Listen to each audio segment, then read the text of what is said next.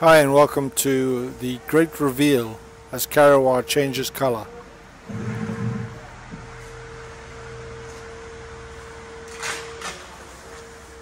It's Monday morning, 31st of October.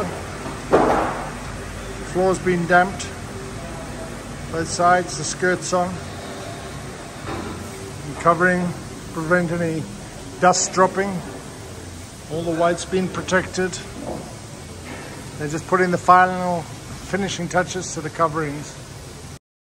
So here we go.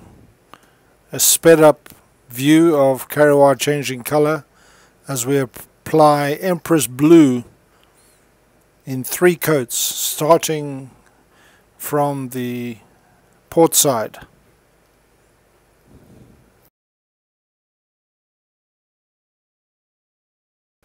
You never quite know how it's going to turn out. But to say that we were happy is an understatement. We were very pleased with the colour as it developed.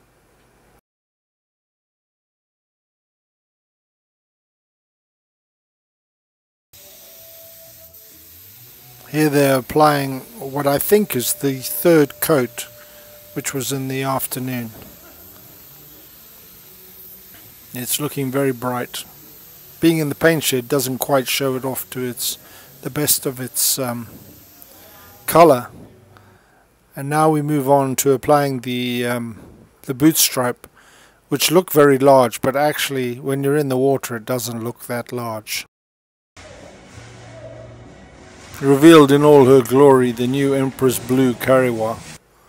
I think she looks pretty good, and on the whole we've received rave reviews of the colour, and she really stands out.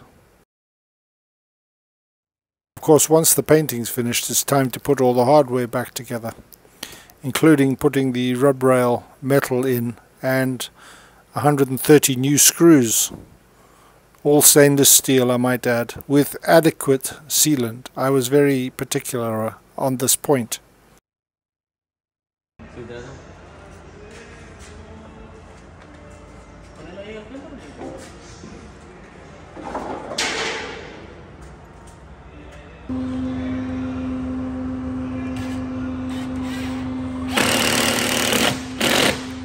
As you would expect, the sealant gets squeezed out as they drill in the screws, but it gets nicely cleaned up afterwards, and here you can see a brand new rub rail looking fantastic. Sealant was added to all joints between the paintwork and other surfaces.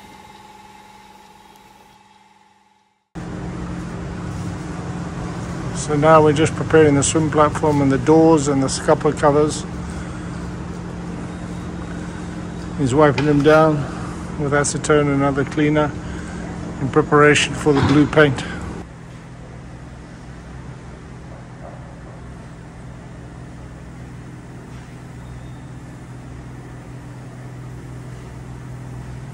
The swim platform also had non-skid added to it, and this required quite careful taping off for a very intricate job.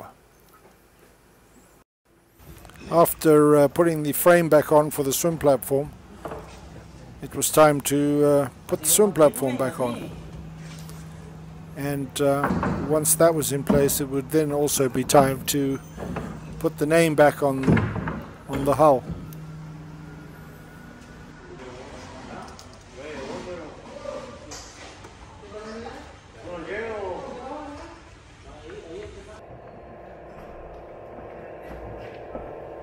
We were both fascinated by how accurately the guys were able to stick these on straight away. It looks magnificent on the back of the hull now. Of course, once this was done, then we're coming up for the great reveal. And it's open time.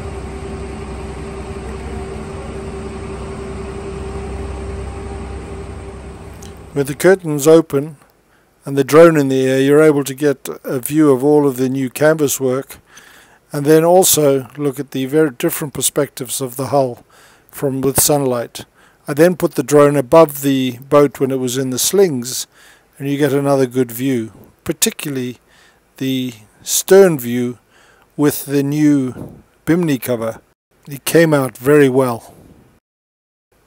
It's always a nervous time when the boat is in the slings, but seeing the boat made over like this really did make our hearts flutter. It looked fantastic. Wow! Now she's hovering over the water, and it's time for me to say a very big thank you to Ram Marina and Yacht Club for all the hard work that the team put in place. We were thoroughly pleased with the results. Surprisingly, Kariwa generated a lot of interest when she was launched again after 3 months on the hard. This is our new shade curtains up on the aft deck where we spend a lot of time. We really enjoy them. For a few days of testing systems, it was time to leave the Rio Dulce. Here we are heading down the Rio again, down to Livingston, where we will be towed assisted over the bar. The boat comes out to help guide us over the bar and pull us over the shallow part, which lasts 2 minutes. Well, everything's vibrating.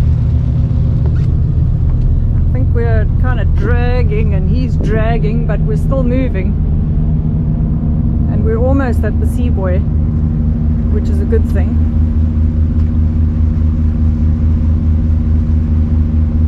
The next morning, on our way to the Bay Islands, Honduras, onto adventures new.